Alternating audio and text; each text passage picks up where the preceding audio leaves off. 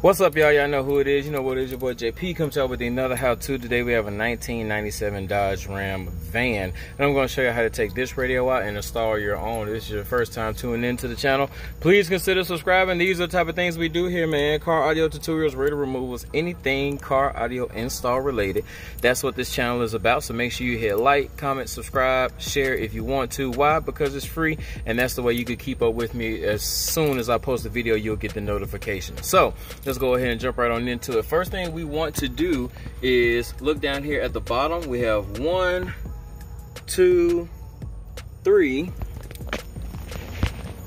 4, and if I could be, I think that's all one piece, and 5. We have 5 Phillip head screws that we have to take out. So let's go ahead and take those out first, and I'm pretty sure everything else will be held in by clips, and we'll just have to pull it forward. So let's take those out.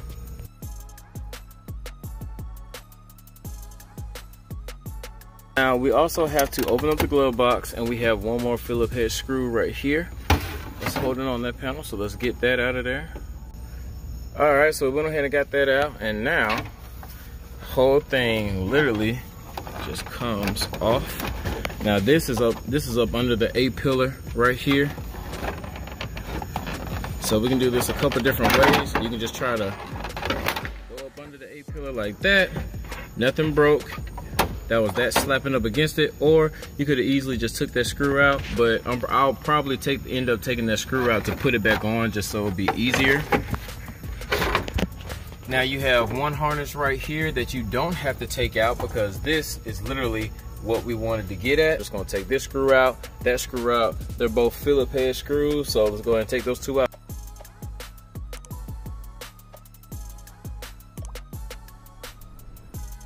But we have one 8mm bolt.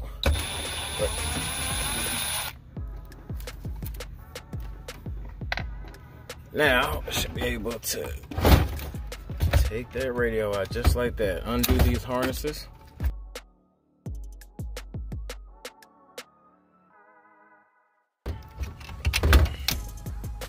Alright. So as you can see, we have that radio out. It does look like this bracket is a factory piece, so you guys may have that 8mm at the top as well. But let's get over here to the bench and get that CD player prep and get it wired up. Alright guys, so we at the test bench. This is what our factory radio looks like, and you just really need this to see where the holes are at, the mounting holes, because your dash kit is the exact same way, but this is more of a universal dash kit for the older Jeep, Chrysler, and Dodges. So there are certain things that have to be cut off of here. So if you look at it, this one and this one at the top are going to be the same, and then this one at the bottom, and I believe it's this one. But we can leave both of these two just to be on the safe side and just cut everything else off. I'm just going to use my cutters like that. It's going to be real simple.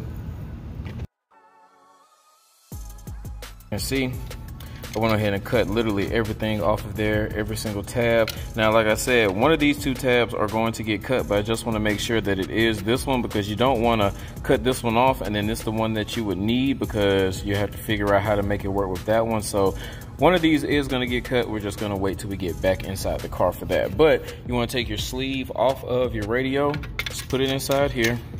Very simple. This is going to be one of the easier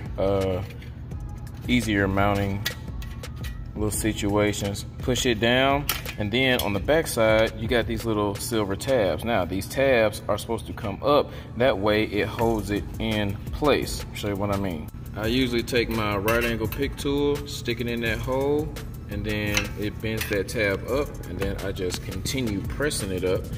And I would do that at the one that's closest to the dash kit.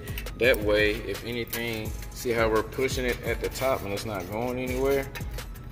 That's what you want. Do the same thing to the bottom side. Flip it over. I like to take my finger and push those little tabs in, so I'm sure that it actually snaps. When I take the CD player, slide it in the top.